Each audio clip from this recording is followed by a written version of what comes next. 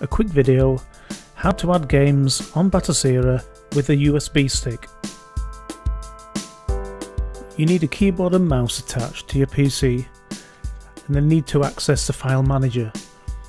In the main menu, as we are now, press F1 and the file manager comes up as like this. Keep your eyes on the left hand side. I'm going to plug in the USB stick. There we are, new volume. I'm going to click on that and my folders on here. I'm going to go for the MAME. There's 3 games in here. Easy. Highlight, right click, copy. If you look back onto the left hand side, you'll see a title saying ROMs. You click on that and all the game folders are in there. I'm going to find MAME. I'll just right click in any blank space, paste. Up to the top left in File, exit the page, back to Batocera.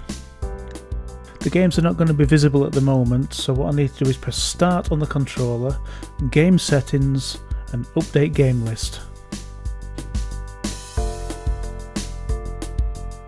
Now the games will be there. I'll scroll from the Z's because I know there's a game I put on there called Zoom 909. I need to put the artwork on, so a long press on the X button, or number 3, you can see the option to scrape. You press that and it will search for the artwork. Bingo! It's got the video as well with this one. It's pulling the artwork from the internet, so obviously you have to be online. Now the artwork's in and the video, you just press and play.